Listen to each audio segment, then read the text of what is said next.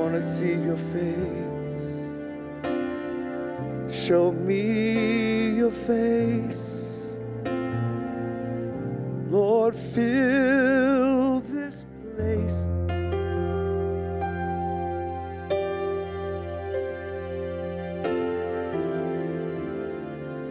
Fill this place.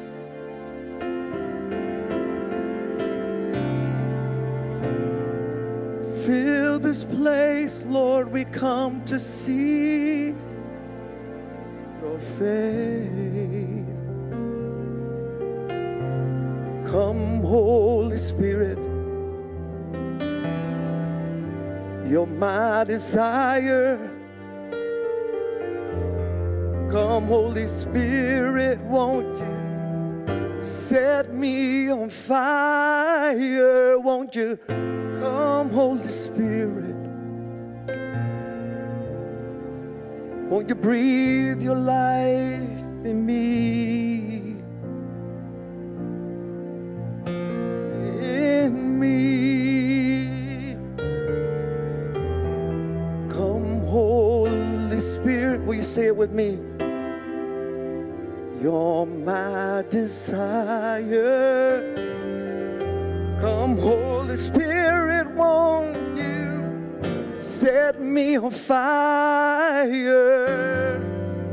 Come, Holy Spirit. Say it again, won't you? Come, sweet Spirit.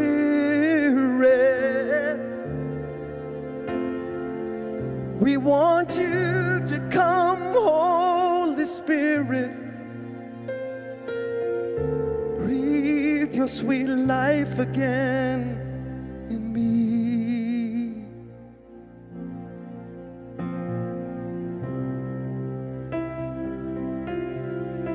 'Cause you're healing the hurts of my past.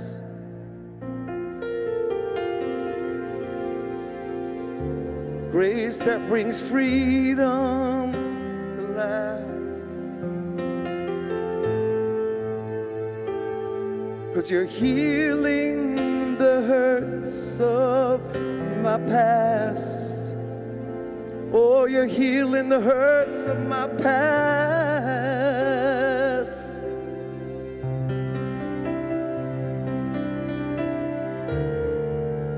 So one more time, say, come, Holy Spirit. You're my desire. Come, sweet Spirit, won't you set me on fire? Come, Holy Spirit. When you breathe your life, won't you come, sweet Spirit, blow your sweet wind, change my life, won't you come, Holy Spirit, breathe your life.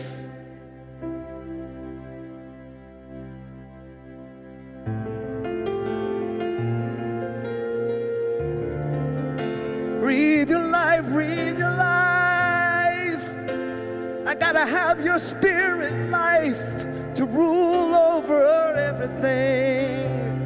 I don't want to be living in my own self. I don't want to be just like everyone else. No, no. I want your spirit life to breathe. I want your spirit life in me. I want all of you and less of me.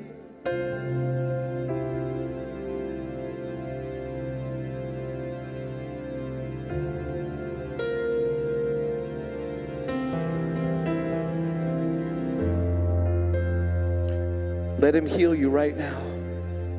'Cause you're healing the hurts of my past. Say it one more time. 'Cause you healed every wound in my past. You know, he did it for me. You every wound. When I went through divorce as a young kid, it just rocked my world. But the Holy Spirit came on me one day and He took me through my whole life. Every memory He healed. And that's why Jesus, Yeshua, when He saw Thomas, He said, put your hand in my side, put your hand where the nails pierce my hands, put your hands where the nails pierce my feet. You say, Pastor, why are you saying it like that? Because when you could talk about the places that you were wounded, and you say, you can touch them now. You can touch them. Once you can touch them now and it doesn't hurt anymore, that's when you know you're really healed. Oh, yes, Lord, because you healed every wound of our past. You gave us grace that brings freedom to last. And your presence will cause me to dance again. You're gonna cause me to dance again.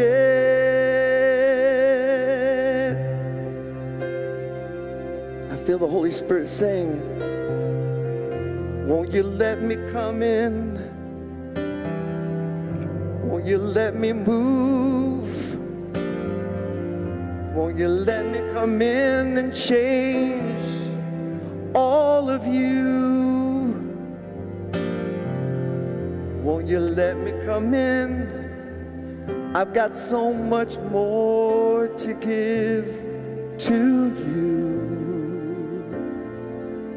Oh, yes, He does. Just lift your hands and say one more time with me. Come, Holy Spirit, I'm gonna let you in, 'cause you're my desire. Come, Holy Spirit, I need your fresh fire. Come, Holy Spirit, breathe your life. Breathe your life in me. Breathe your life in me. Breathe your life in me. You receive that? You receive that? I can stay on here all day, but if I do, you're going to all be in trouble.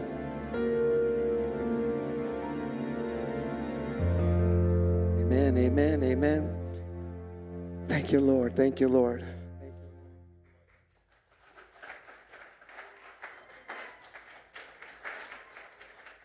So you understand, this is not a show, right? You know, the Lord's been dealing with us about preparing, as we count the days to Shavuot. We are in a very prophetic season. And there's a sound that was released on Shavuot or Pentecost. You know that there was a sound.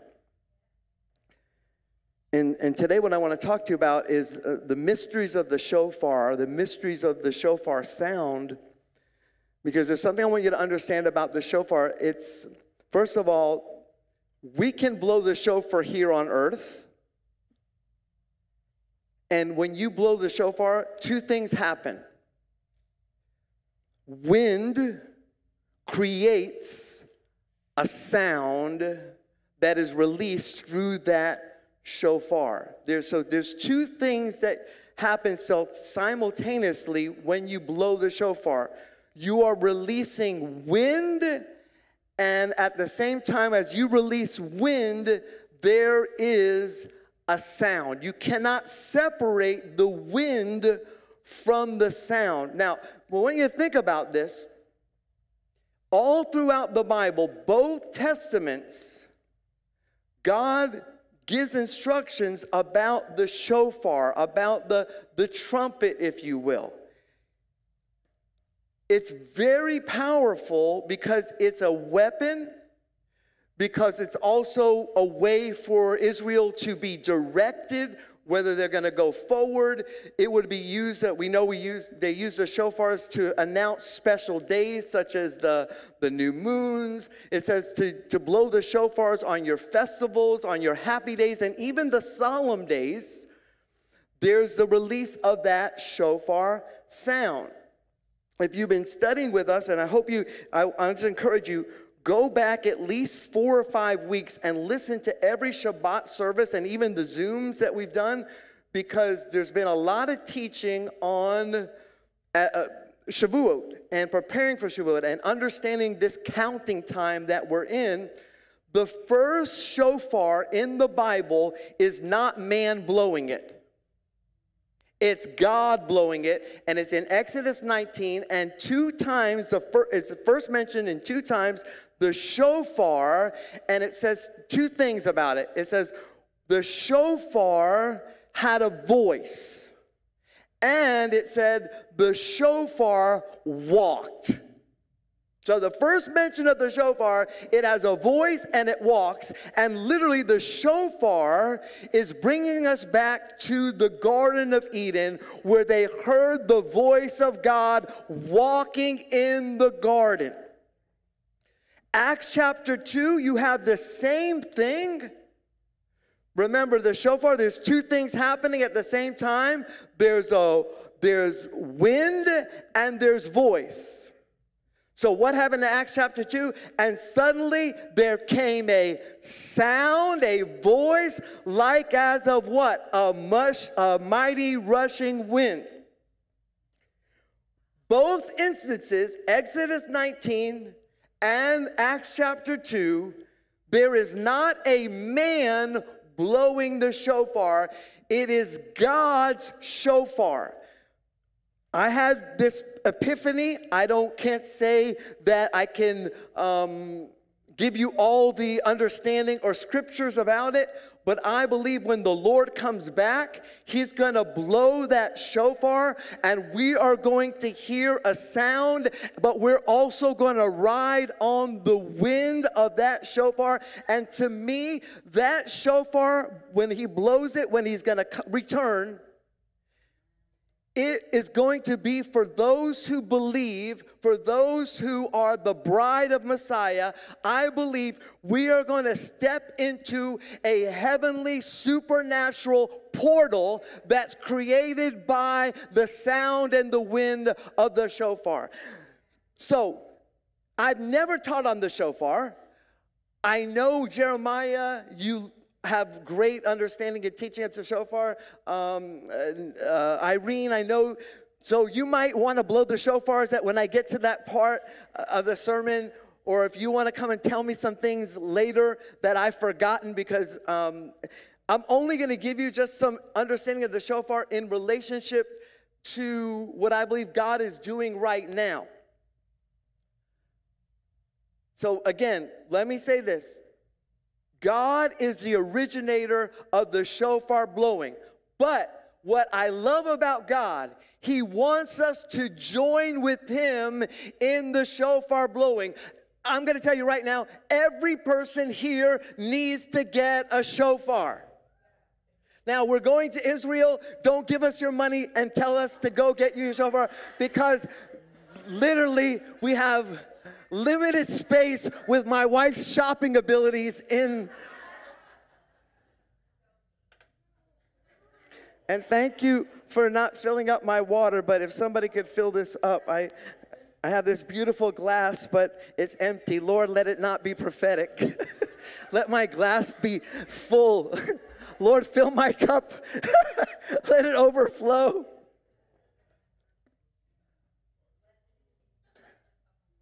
So, there's many other times in the scriptures where the Lord would use the shofar, and he would tell the people to use the shofar as a weapon in a way that I'm going to command you to use it.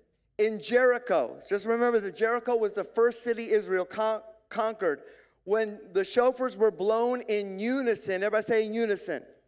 There's something about this. In unison, with a shout, the shofars were blown, and Israel made the shout together. Israel, who circled around Jericho for 7 days, ascended. They went up to possess the first city in the promised land. Again, the people were in unison. All the walls representing fortified strongholds fell down as the people went up in victory. So I believe that part of the weaponry of the shofar can bring strongholds down, can cause those fortifications of the enemy that is walls of resistance, walls of rebellion, walls saying, you're not going to get here, you're not going to cross over. I believe those walls can and should come down. Do you agree?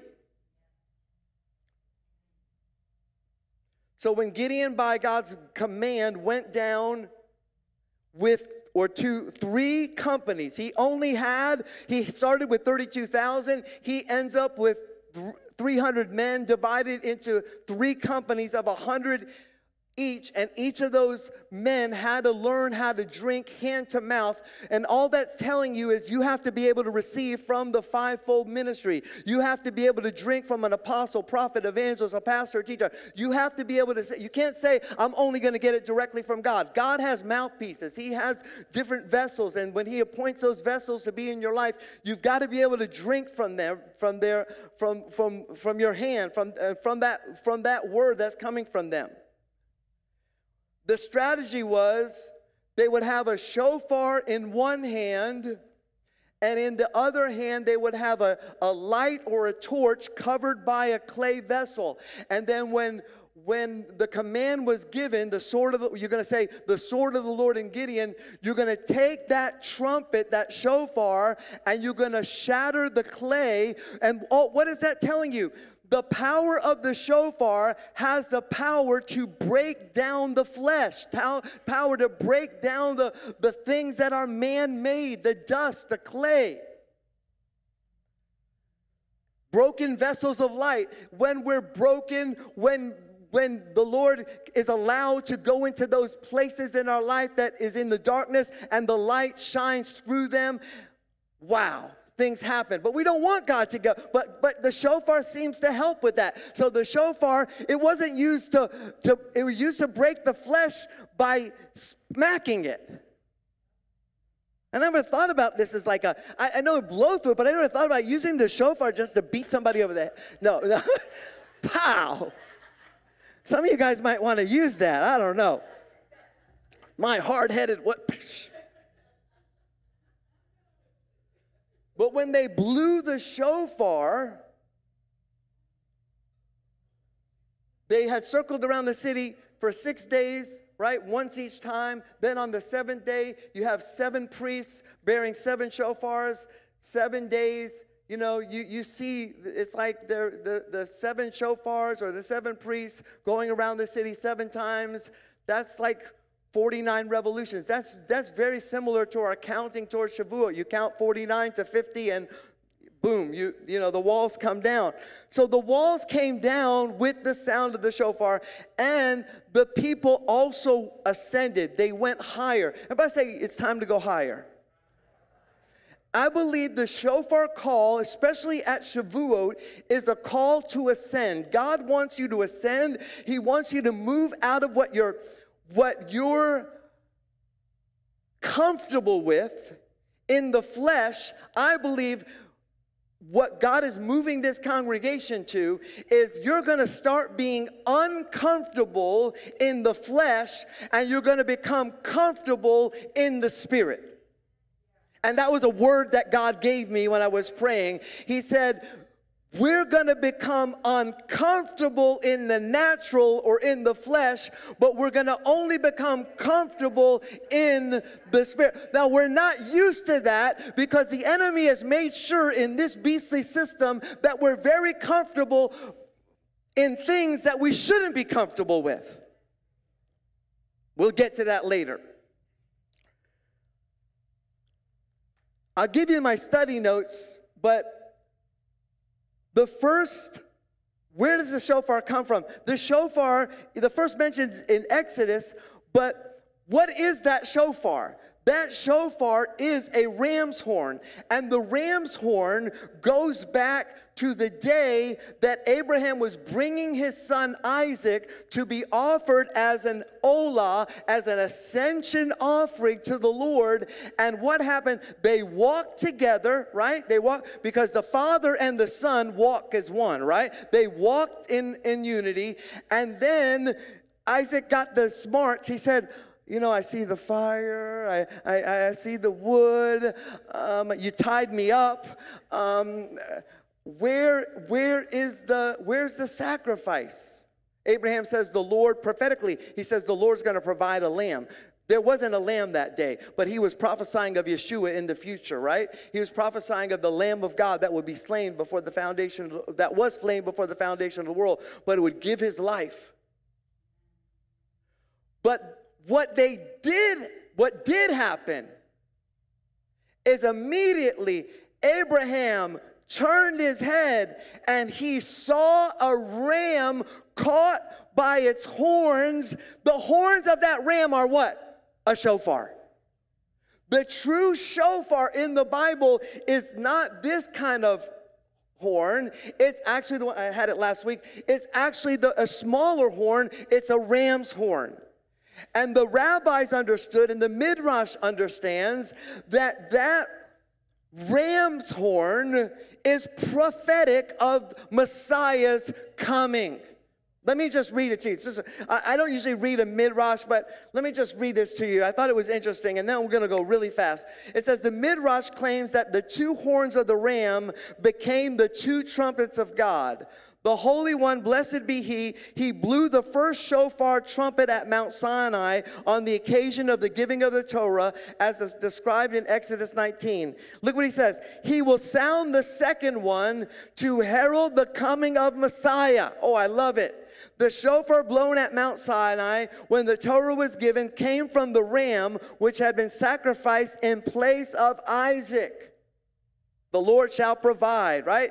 The left horn was blown for a shofar at Mount Sinai, and its right horn will be blown to herald the coming of Messiah. The right horn was larger than the left, and thus concerning the days of Messiah, it's written in Isaiah 27:13, on that day a great shofar will be blown. Who's blowing it? It's the Lord. Rabbi says, he objects to this interpretation, because this is what he says. Was not the ram burnt as a burnt offering, together with its horn, skin, and flesh, which means there's nothing left? How could this be the source of the shofar that was blown on Mount Sinai? He went on to answer his own question, saying the answer is that God created a new ram out of the ashes. How can the horn from Isaac's ram be the same horn that will herald the coming of Messiah? If that ram was completely burned, God resurrected the ram. Listen, these guys don't know Yeshua, but in their writings, everything points to Messiah. So you get this shofar blowing in the book of Revelation. And look in Revelation. God is calling John to do what I believe God is calling all of us to do. If you're in service today, there's one reason you're here. God wants you to go higher. Revelation 1:10, it says, I was in the Spirit on the Lord's day and heard behind me a great voice as a trumpet saying, wow, this is amazing. I heard the voice. It was like a trumpet saying, write what you see in a scroll and send it. John on Shabbat was in the Spirit. He was comfortable in the Spirit. Then he heard a great voice that he describes as a trumpet or a shofar. And the scripture says, whatever you see, when you're in the Spirit, you're going to see things, you're going to hear things. When you see, write it down for the 7 congregations or assemblies. We know that word assemblies, most of our, if you read many translations that don't have this understanding, they will say the 7 churches. But the word in the Greek is ecclesia, and ecclesia is a cognate to the Hallel, gathering or assembly word of Israel. Israel was a congregation. Israel was an assembled people. So the ecclesia in the New Testament is the same equal expression to the gathering of God's people as a congregation in the Old Testament. And I'm going to make that point because most of you understand that what we say is the church and that the church is something new. It's not at all. It existed from Exodus 19 when he gathered the congregation at Mount Sinai to hear the first Jubilee sound, the first Shofar sound. Look, so just real quick, I'm just going to read part of this verse. Look in Revelation 4. After these things I looked, and behold, look at this. Oh, this is so good. A door. Everybody say a door. Who's the door? A door was standing. I'm about to get happy. Is it a closed door? What is the door that God has for us? It's an open door. And it's in heaven. And the first voice which I heard speaking with me like a trumpet said, look what he says. Come up here. Ascend higher. Hear the sound of the trumpet. Come up here. I will show you what must take place after these things. Does that sound to you a lot like John chapter 14 through 16, where Yeshua says, I'm going away, but it's okay because I'm going to send the Spirit. And when the Spirit comes, he's going to show you things to come. If you want to know what's going on, you've got to get uncomfortable in the flesh and get comfortable in the Spirit, because you're not coming up higher in the flesh. You're going to only go up higher in the Spirit. And then he's going to show you. You can keep reading. It says, I was in the Spirit. I was in the Spirit. Revelation 1 says, I turned around to see who was speaking to me. And when I had turned, I saw 7 golden menorahs. Among the menorahs was someone like the Son of Man, wearing a robe to his feet, gold band around his chest. At the very end of that, look in the last part. Look in verse 18. The living one, I was dead, but look, I'm alive forever and ever. I hold the keys. Who holds the keys of death and Sheol? Yeshua does. So write down, again, he's telling the same thing. Write down what you see, but what is now and what will happen afterwards. If you look at that scripture in Revelation 1, it says, John turned to see a voice. Last time I checked, you don't turn to see a voice, you turn to see some form, But if you understand that John is basically relating to you exactly what Moses did in Exodus chapter 3 when Moses went up to the Mount Sinai and he turned to see the voice speaking in the midst of the fire. It's the same thing. What if God wants you to be more familiar with the voice or the sound than what you actually see with your eyes? What if we need to hear first and then see, rather than see first and then decide if I'll listen?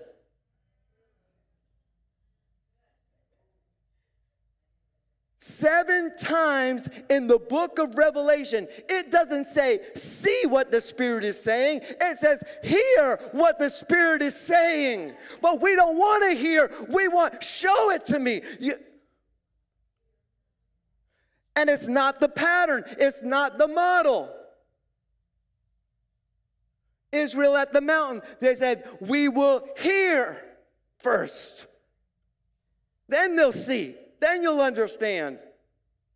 Look in Revelation 2. I have this against you, that you have forsaken your first love. Remember then from where you've fallen. Repent, do the deeds you did at first. If not, I'm going to come to you. I'm going to remove your menorah out of its place unless you repent. I have this thing against you. I have this thing, yet you have this going for you.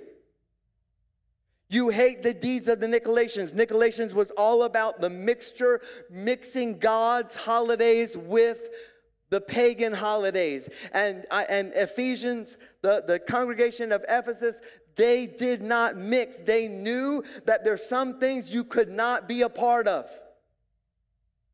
Even though we've been watching a lot of stories of things that happened in Nazi Germany and all those things, that once you say, I can't be a part of this popular society, I'm also cutting off my access to finances and business contacts. Because the parties weren't just about party. You'd worship their God, but that's where you do business. But an Israelite couldn't do that. Someone following Messiah couldn't do that. So he says, you got that going. But look what he says.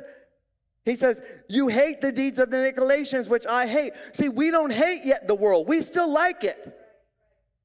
He who has an ear, let him hear what the Spirit is saying to Messiah's communities. The one who overcomes, amen, I will grant the right to eat from the tree of life, which is in the paradise of God. You'll see over and over in the book of Revelation, God saying, hear what the Spirit is saying. He comes to every congregation and he tells them, I like this, I don't like that.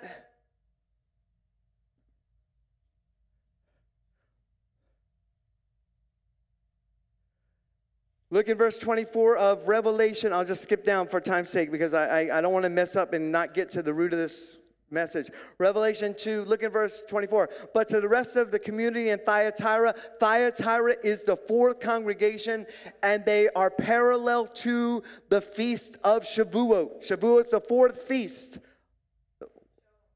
Fourth feast on this menorah. 1, 2, 3, 4. Every one of the 7 congregations, you can, we don't have the graphic for you today, but you can put the name of the congregation over the 7 candlesticks of the menorah, and the Ephesus is going to point to Passover.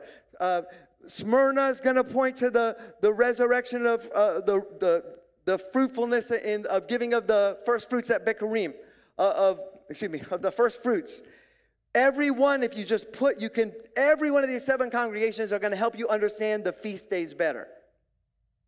I think we're going to have a class, Natalie, on this. Hurry up, Natalie. It's called the Creation Gospel. We're going to teach it. You got to learn it. But look at, so he says, Thyatira, you don't hold to this teaching, which was Jezebel, and have not learned the so-called deep things of Satan. I have placed on you no other burden, only hold firm. Look what he says. We're Shavuot, right? We're in Shavuot. What do we got to do? Only hold firm to what you got to hold it until he comes. The one who overcomes and guards my deeds until the end. This is the time the enemy wants to get you to hear static, to get off your game, to get off the rhythm, the cadence that God has for you. You're going to learn about this on Thursday night if you watch the New Moon teaching. You're gonna love it.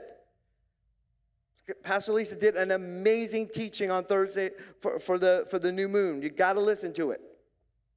So this is the time you got to hold on. And what happens? To the one who overcomes and guards my deeds until the end, I will give him authority over the nations. What did God give in Acts chapter 2?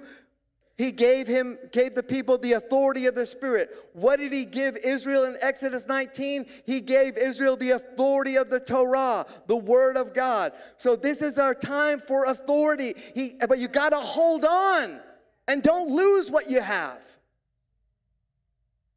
I'll give you authority over the nations. He'll rule them with a rod of iron. As when clay pots are broken into pieces. Wow, that sounds like Gideon. Pow! Break those pots so the light can show. Even as I received from my Father, I will give him the morning star. He who has an ear, let him hear what the Spirit is saying to Messiah's communities. So, are we hearing what the Spirit is saying? But let me get personal with you. Let me get in your business, or let the Lord get in your business for just a moment. After all, this is our house. We're allowed to do this. You came to our house. You might not come back, but you're here now. But I don't believe that. Are you hearing what the Holy Spirit is saying to this congregation? See, this is something we don't realize. When the Holy Spirit speaks, He's not speaking to you as an individual. He's speaking to all of us as a people, as a congregation, because we work together. And what one person does affects somebody else. And you can be a blessing to somebody, but you also can hurt somebody. I believe the Lord wants some strongholds and fortified walls to come down like He did at Jericho. And I believe He wants to do it today. The spirit sound that was released was so great. The barriers of resistance, no matter how thick and high they were, could not stand up against the shofar. You type in walls of Jericho and do a search and look at all the different understandings of how high those walls were, of how thick those walls were, and how Israel, when they saw those walls in the natural, it looked like it was impossible. Have you ever felt like Israel, that there's some resistance walls that are so high, that are so thick? How am I ever going to get through? How am I going to ascend when I got this giant wall? And I don't know about you, but the closer you get to your purpose and destiny in life, it seems like you hadn't heard or thought of that wall for so long, but the moment you start walking forward into what God has for you, all of a sudden it's like, here's that wall again.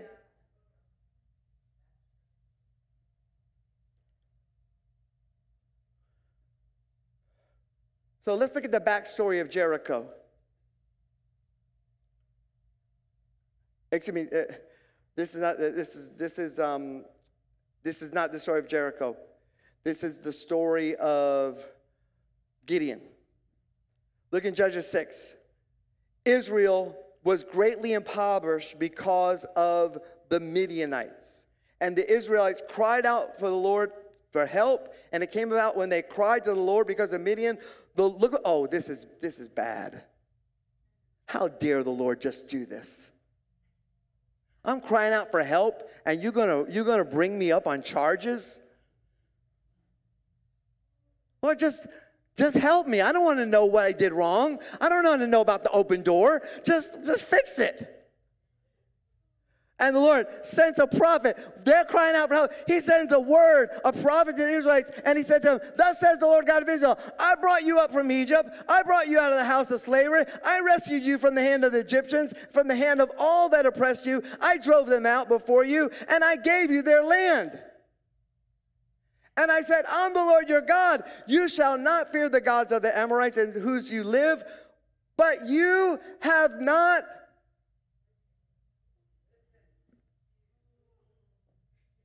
Really? Pastor, don't tell me what I'm doing wrong. Just pat me on the back and send me out with a blessing. Put the communion in my mouth. Let's go. Nobody wants to hear, but you've not listened or obeyed you didn't do what the Lord told you to do. You didn't follow my mitzvahs. You didn't do my decrees. You didn't keep Shabbats. You were too busy. You wanted to be like the nations. Look in Judges 6:34.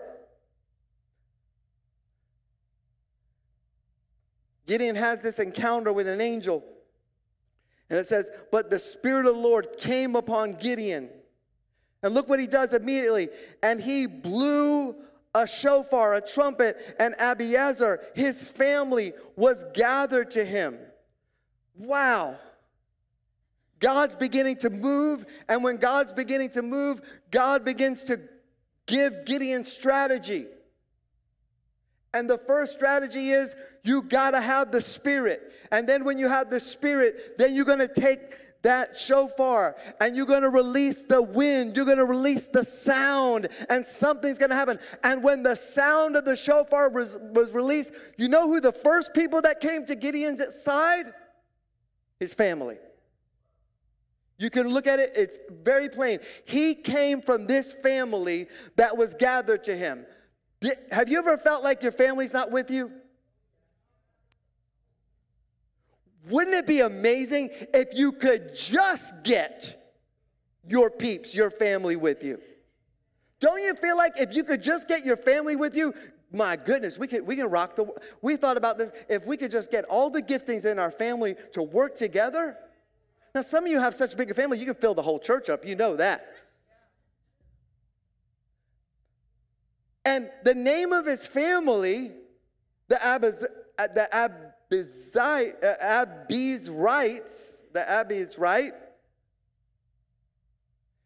literally means my father is help. That's got to be prophetic.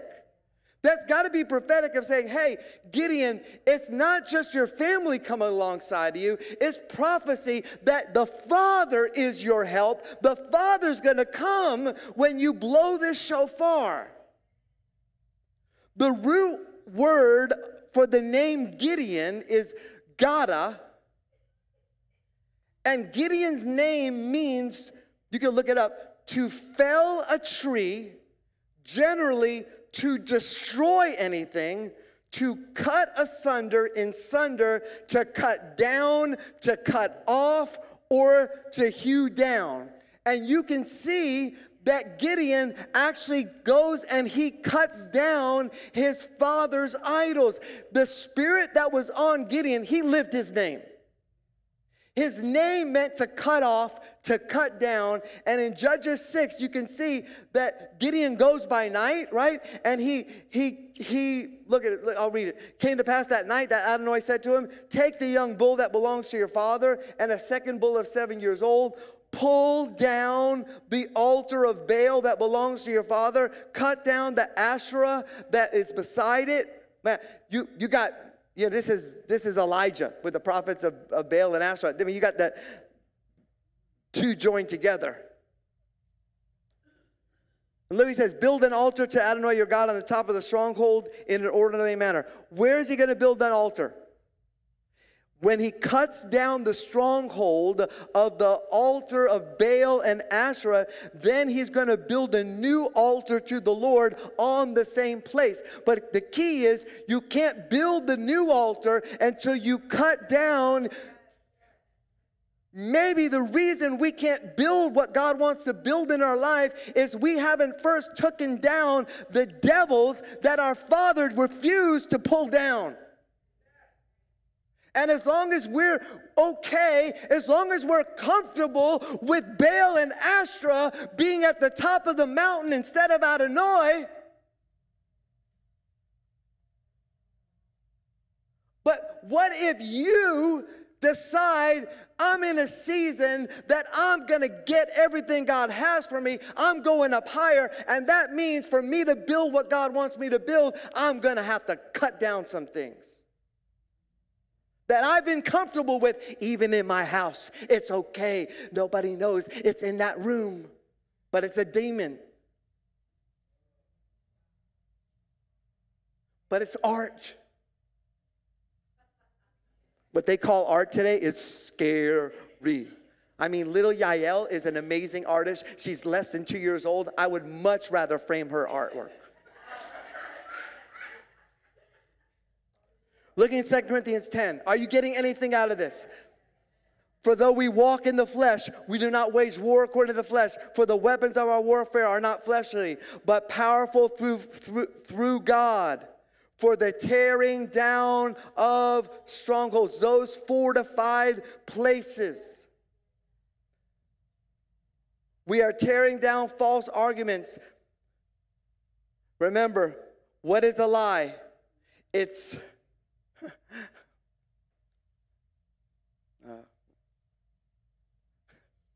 forget it.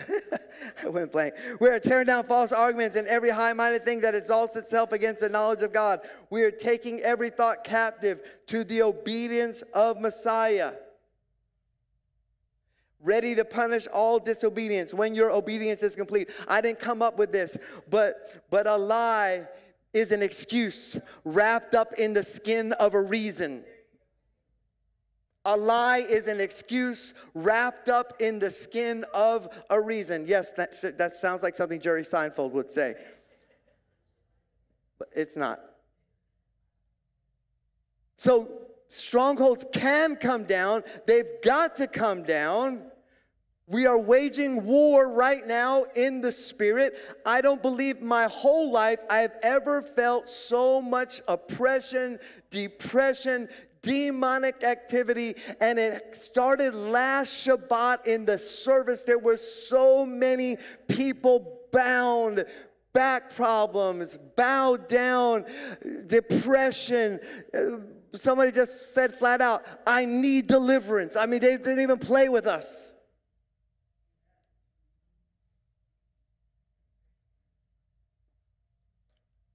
Is anybody, am I the only one that sensed a little more demonic activity than usual? Does anybody, is it just us? Maybe it's just, maybe not, maybe you're, thank God. I don't want you to have to deal with it.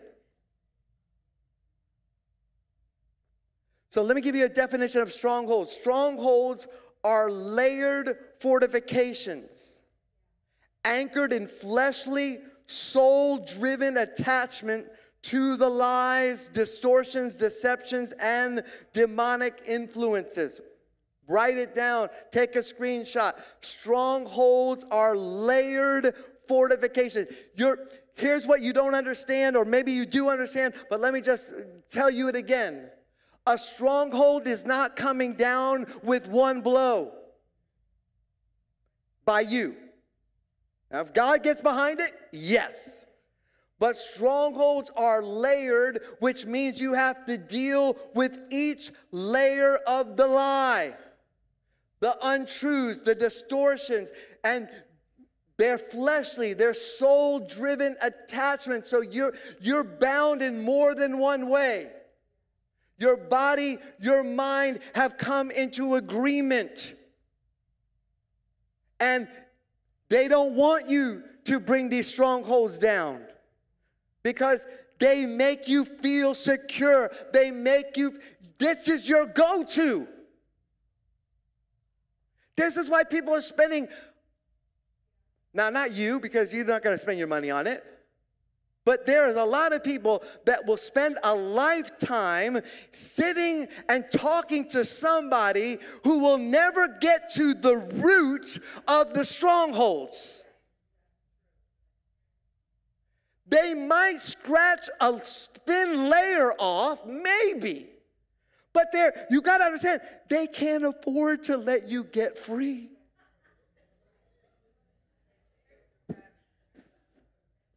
And they don't understand that what you're going through is not just in your mind. It's not just something that happened to you in your body, but it's spiritual.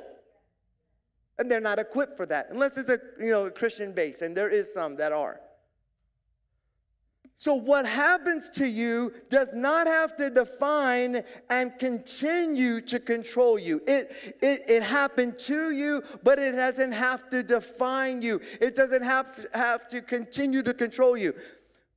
Now, if you don't know what I'm teaching today, or let me just say it like this.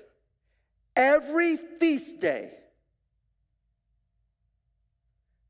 will be an opportunity for the enemy to begin to bring back many of the things you've dealt with in your past, and you said, I thought I got free of it. I didn't thought about this, but the enemy works the hardest on the appointed times because he wants to get you off God's calendar. He wants to sit on the Moedim. He wants to control you. And he wants to pull you right back down. So, dealing with these soul-driven issues is quite messy. Can somebody say amen to that? And it makes us uncomfortable. We don't want to just, like I said, just give me a nice little prayer.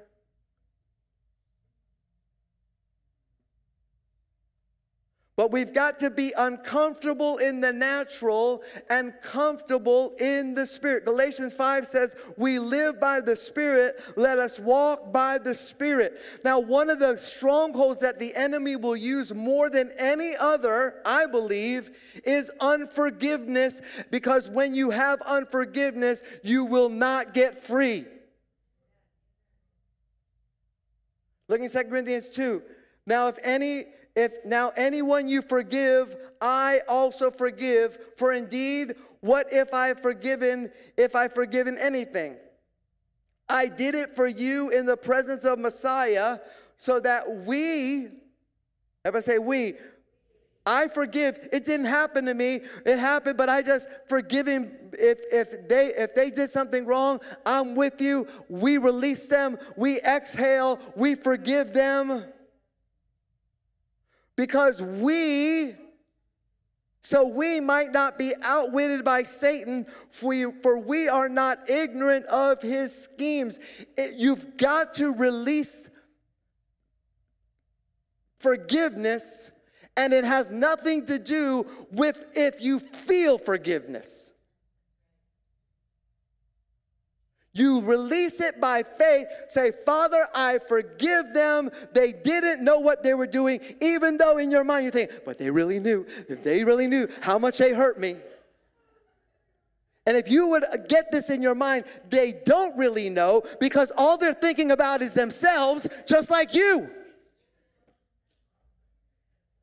So exhale, which is forgiveness.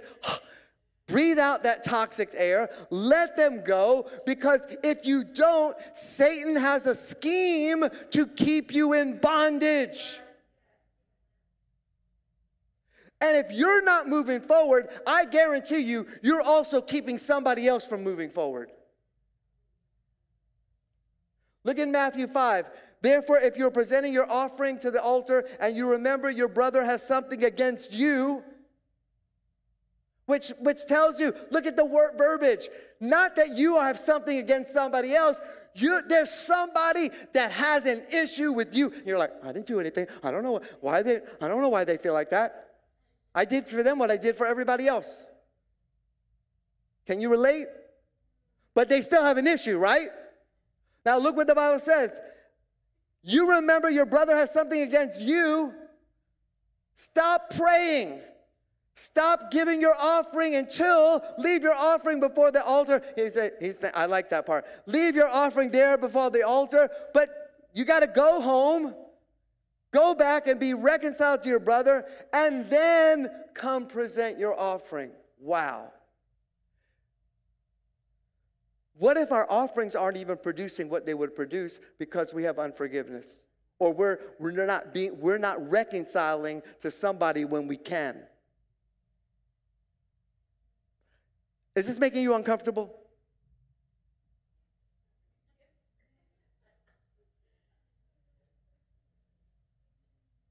I want you to get uncomfortable with living with unforgiveness. I want you to get uncomfortable with living with people that don't like you and have something. I want you to be uncomfortable with it so much that you make an effort to reconcile. Even when you say, I don't know, I didn't do anything. Wasn't me. Now back to Gideon. Look in Judges 7. Then the townspeople said to Joash, bring your son. He needs to die. He has broken the altar of Baal. He's cut down the Asherah pole that was beside it. And Joash said to all that stood against him, you're going to defend Baal? You're going to rescue him? Whoever defends him will be put to death in the morning.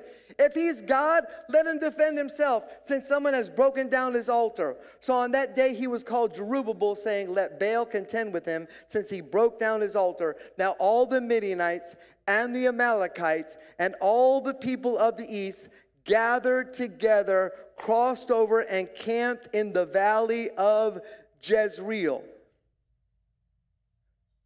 The moment Gideon took the stronghold out, he took down those high places, the high altars. That's when the Midianites and the Amalekites joined forces in the valley of Jezreel to finish Israel off, but the opposite happened. The removal of those idols and spiritual strongholds was going to be the end of Israel's enemies. Maybe because we've not thought about getting to the root, we've not seen the victory that God wants to bring into our lives. So what God does, he encourages Gideon with a prophetic dream before he goes into battle. And look what happens in Judges 7. It came to pass that night, Adonai said to him, arise, get down to the camp. I've given it to your hand. That's the word of the Lord. I like that. But if you're afraid to go down, go to the camp with your attendant Purah. Then you will hear what they're saying. And after that, your hands will be strengthened to attack the camp. Notice, you're going to hear it. You're going to hear it.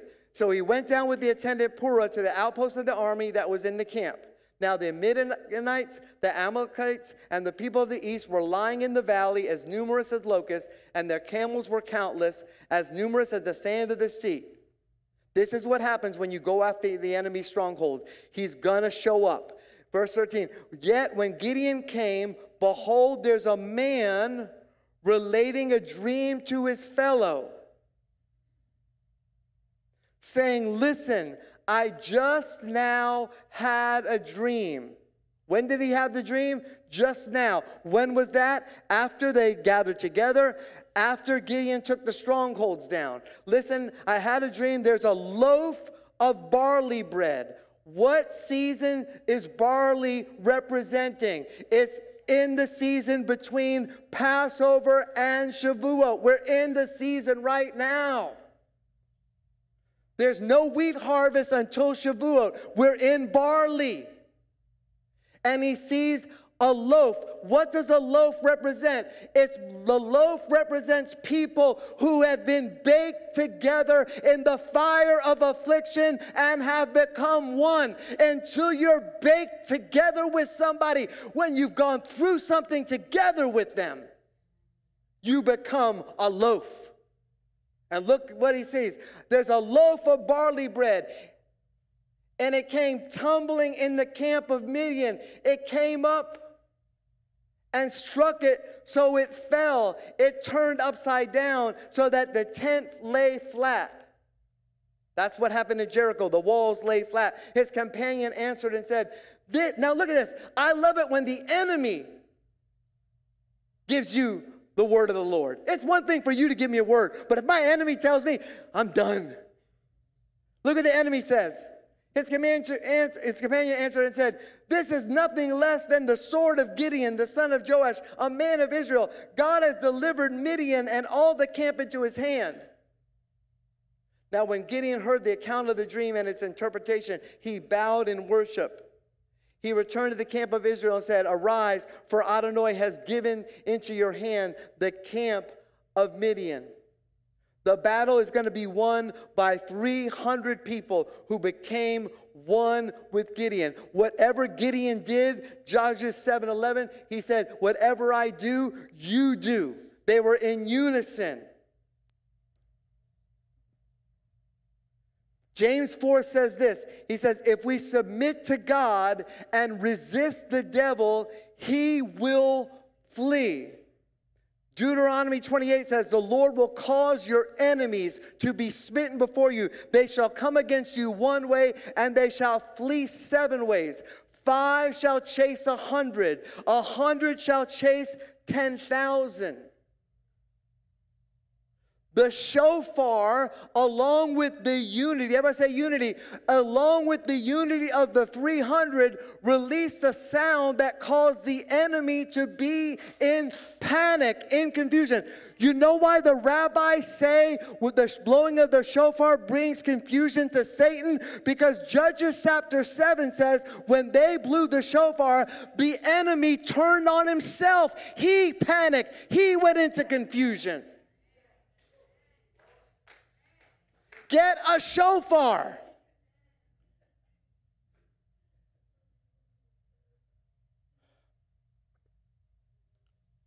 The shofar, with the unity of the 300, caused a sound of that enemy to be confusion. The enemy's strength was flatlined. Wouldn't you love the enemy's strength to be flatlined? You business people, aren't you tired of fighting for every deal and then you get the deal and then before it closes something happens, Jeremy? Amen? You take 3 steps forward and 2.78 steps backward and you go, why did I even show up?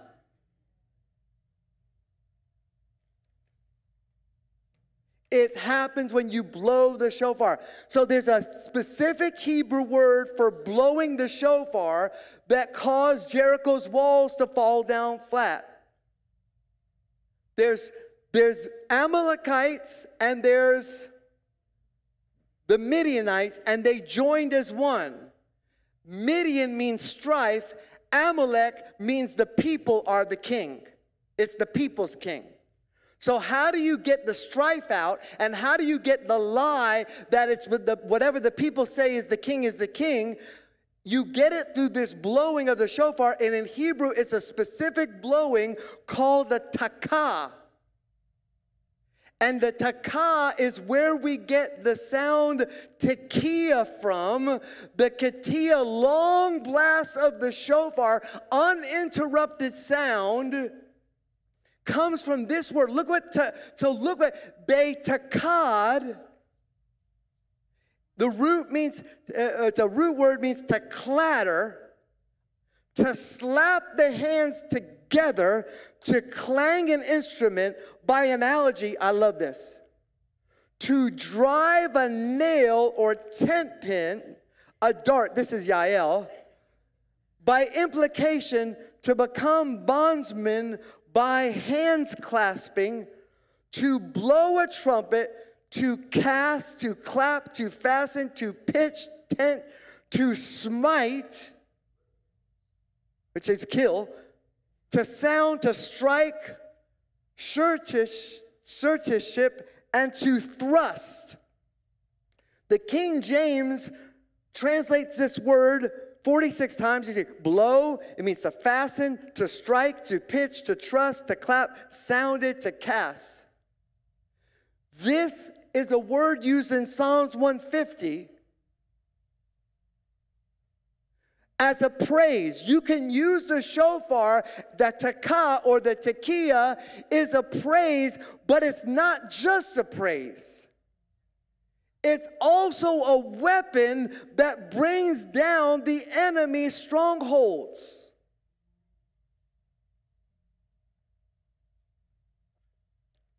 A related word, Strong's 8630, is takaf, and it's a root word related. It's related to takah, related to tekiah. The root word means to overpower.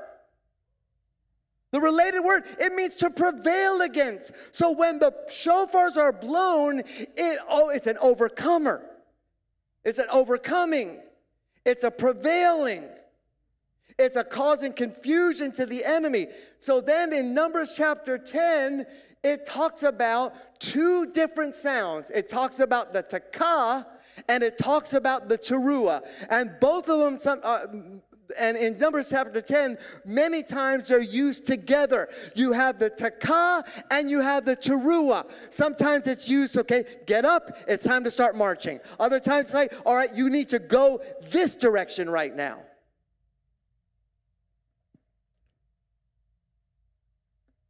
Look at teruah. Look what teruah. Teruah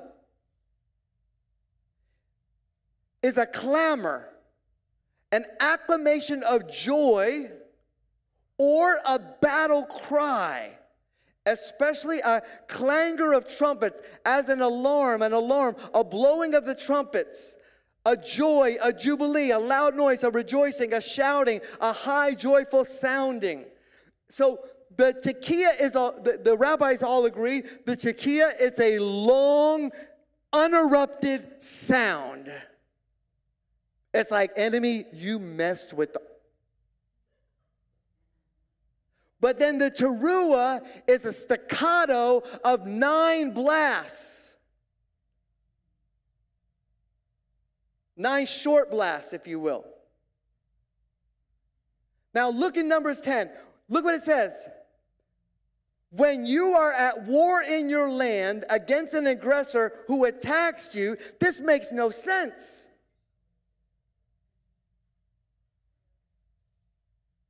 This is what you're going to do. I mean, really, God?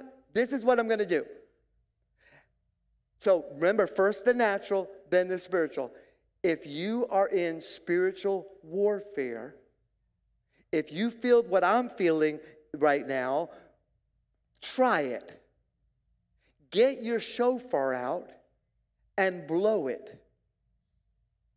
Because look what it says. When you're at war in your land against an aggressor, who's the aggressor? Who attacks you, you shall make teruah with your trumpets, that you may be remembered before Adonai your God and be delivered from your enemies. What if God says, not if, he's saying it. When you blow the shofar, I'm remembering my covenant with you. I'm remembering my child is under attack of the enemy. And if you mess with my child, you're messing with the apple of my eye. They are written on the palm of my hand. But you blow the shofar. You let God know, God, I need your heavenly wind. I need your sound. You're going to mirror what's going to happen in the heavens. Look in Numbers 10:10.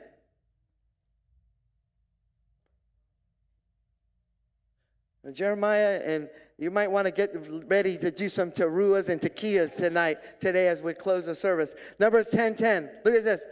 And on your joyous occasions, your fixed festivals, your new moon days. You know, we have Shavuot coming up on a week from Tuesday. I want everybody to be there. Listen, you don't have to register. Just show up. The registration is for people who are not family. You're family, you're part of the house. Just show up. I'm just letting you know. It's going to be an amazing time. And on your joyous occasions, on your fixed festivals, and your new moons, Thursday night, we do this, right? You shall takah. That's the long sound, the tekiyah, the trumpets over your burnt offerings and your sacrifices or your peace offerings of well-being. I love that translation. Wholeness. They shall be a reminder of you before your God. I am Adonai. I am your God. You got both words. The teruah and the takah or the tekiyah. The shofar trumpets will cause God to remember his covenant and deliver the Israelite. The shofar seems to be some type of supernatural weapon. I've heard people make fun. And I was like, Lord, forgive them. They do not know what they're doing. I know they have no understanding of this supernatural spiritual weapon, because if they did, they would not mock it. Look at Joshua 6:16. On the seventh round, look what happened. The seventh round, as the priests blew the horns, Joshua commanded the people, make the teruah. Make the, where's Irene?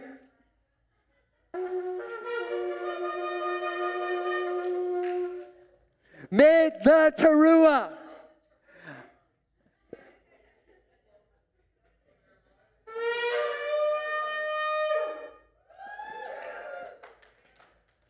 So look what he says. When they did that, I don't know if, can you imagine, just imagine this. You get, God gives instructions. All right, this is the first city. By the way, everything is off limits to you. Anything you do get, it has to go into the temple treasury. All right, well, you know, it's first city, first fruits. Okay, we get that. Here's the strategy. 6 days, 7 priests, the ark of God is going forth. They're going to blow the shofars. They're going to circle around the city one time for 6 days. And to make matters worse, you can't talk, make a noise until the day I bid you shout.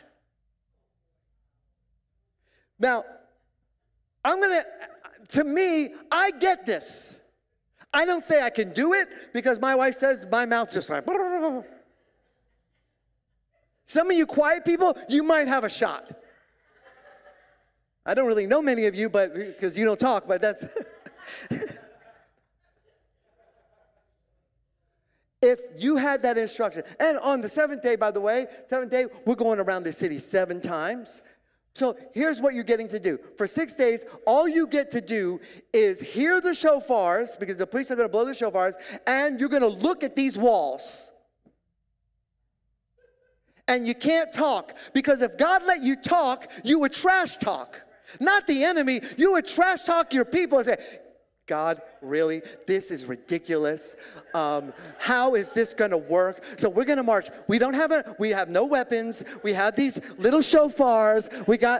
Instead of the army in front, we got our priests in the front, the ark in the front. This is why God says, shut up and march. Can anybody get a hint today? Stop trash talking your own peeps. Shut up and march. If faith never makes sense. Obedience doesn't make sense. But on the 7th time, what happened? Joshua said, now shout, for the Lord has given you the city. What happened? All those people had been in unity for 7 days. It's a mirror of this counting the Omer for 50 days, 7 days. Then the last day, 7 times, 4, and then blow the shofar. Shout. If you didn't talk for 7 days, verse 6, verse 20. So the people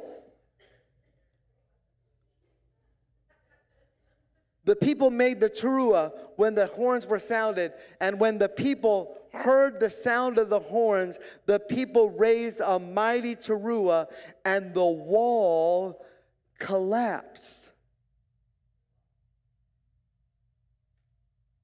To me, this is telling me something.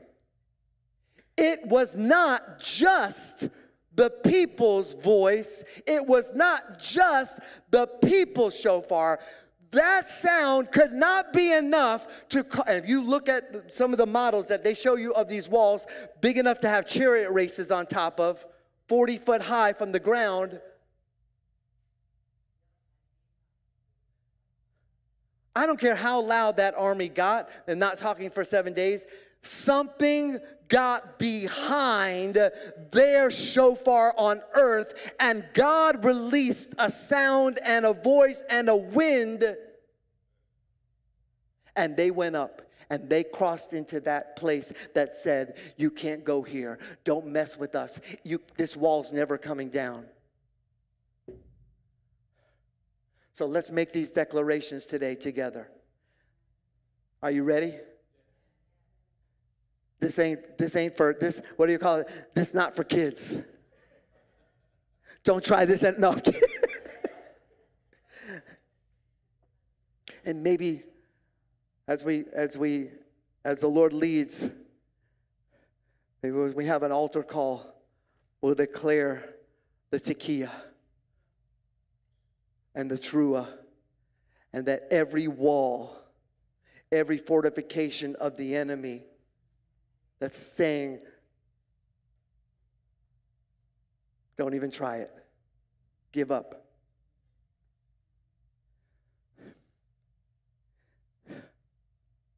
Look at, I can say so much, but I'm just going to go ahead and do this. Our declaration today, let's say it together. May we be uncomfortable in the natural, but comfortable in the spirit. May we be uncomfortable in doubt and unbelief, but comfortable in faith and trusting God. May we be uncomfortable in rebellion, stubbornness, or apathy, but comfortable in faithful obedience. May we be uncomfortable in compromise, but comfortable in covenant commitment. May we we be uncomfortable in Egypt and Babylon, but comfortable in your Hebrew identity. May we be uncomfortable in fear, but comfortable in God's security. May we be uncomfortable in sin, but comfortable in righteousness.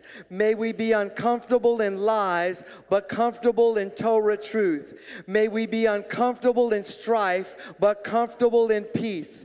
May we be uncomfortable in not keeping or making Shabbat and feast days a first priority above all other days. May we be uncomfortable in the presence of profanity and worldliness. May we be uncomfortable when you are being marginalized and not celebrated as a child of royalty.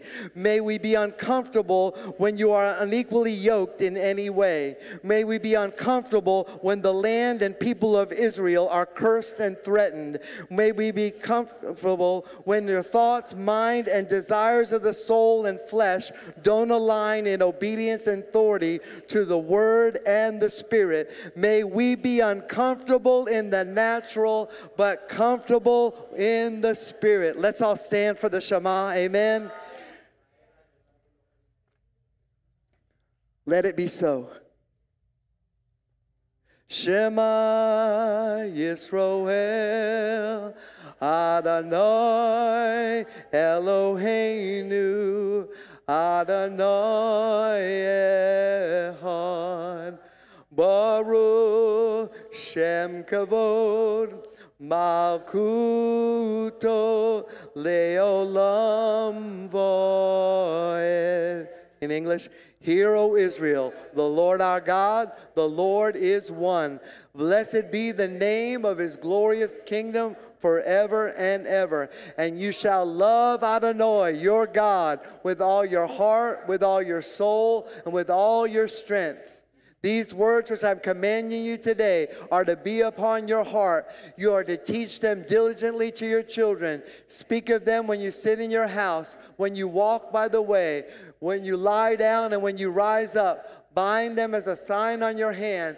They are to be as frontlets between your eyes. Write them on the doorposts of your house and on your gates. And you shall love your neighbor as yourself. Amen. Go ahead, let's make sure everyone has the communion today. Father, we just worship you.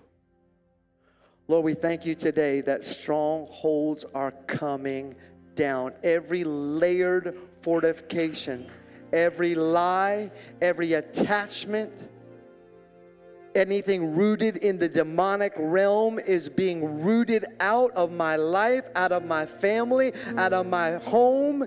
I declare healing and wholeness. I declare signs, wonders, and miracles.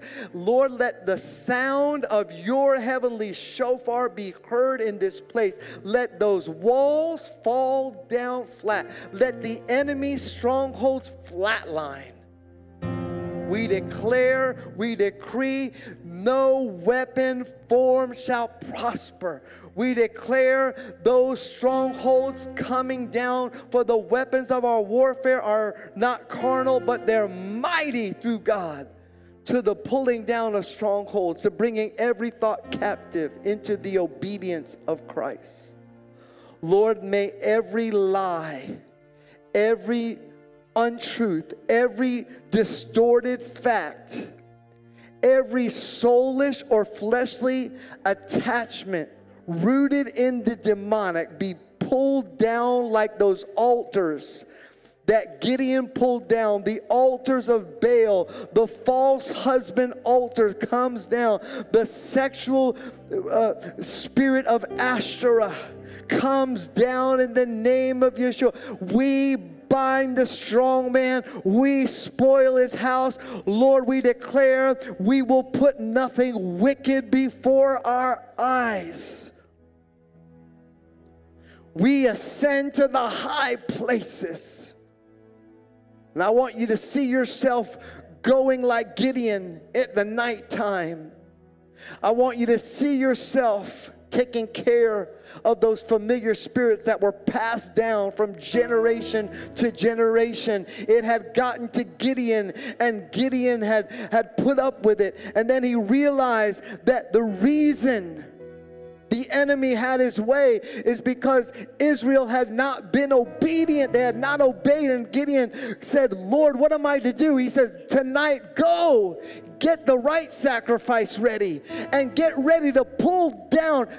The spirit of Gideon's here. I believe it's cutting down. It's hewing down the altars of Baal and Asheroth over you, over your family. And it's going to be a way for the legacy of Yeshua, the legacy of blessing to flow into your family. The next generations won't have to fight those devils.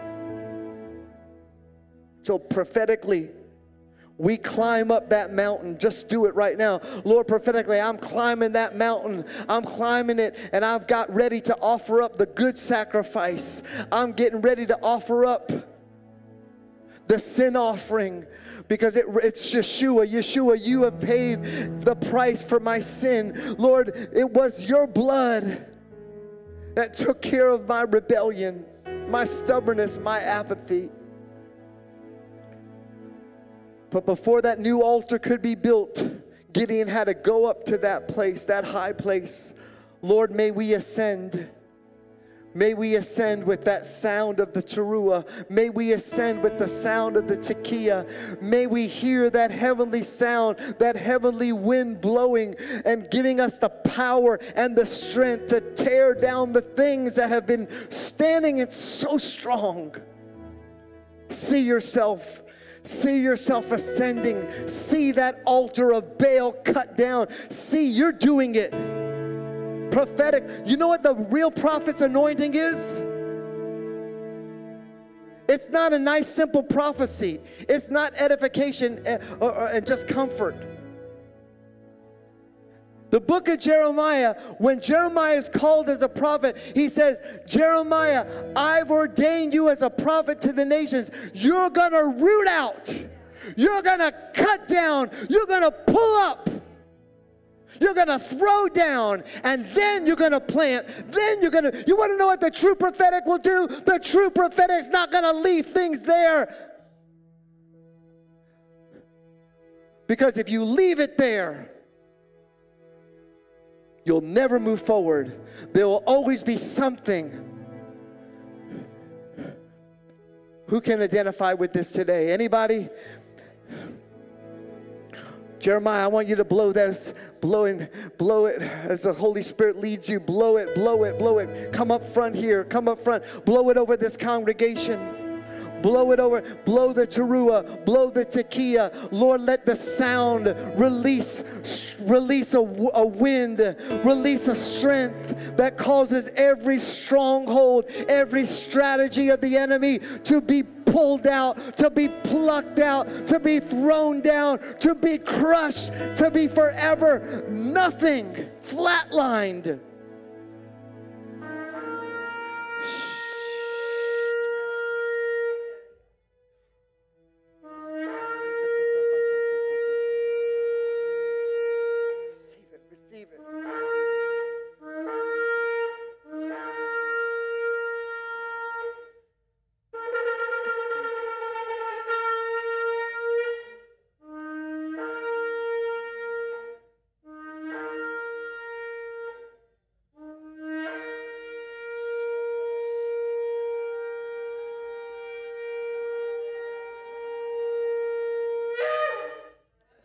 Hallelujah.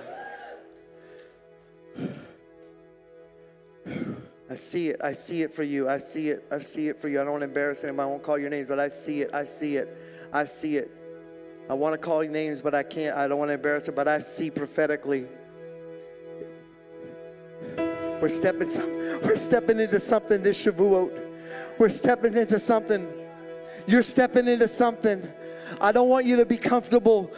Business is not, it's not as usual. Business people, it's not as usual. Family people, it's not going to be as usual. Nothing's going to be as usual. Everything's changing. And remember, as we have dealt with some of these strongholds today,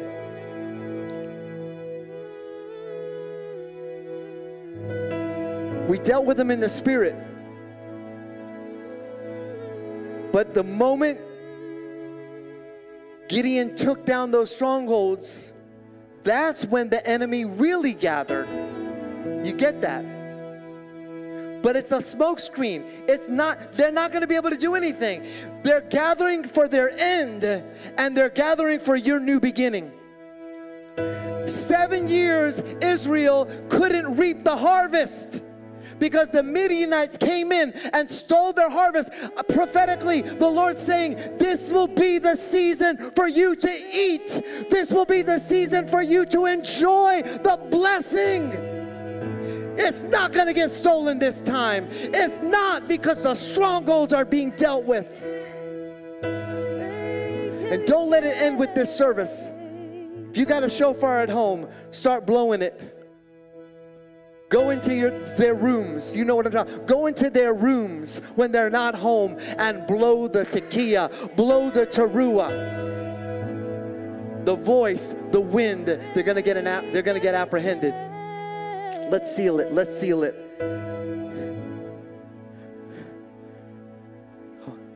Go ahead. I have to bring it to the COVID. I had a dear friend. They're ministers. They preach all over. Harry and Cheryl Salem. He was on his deathbed. He's in the hospital. They said to him, there's nothing we can do. You got 2 hours.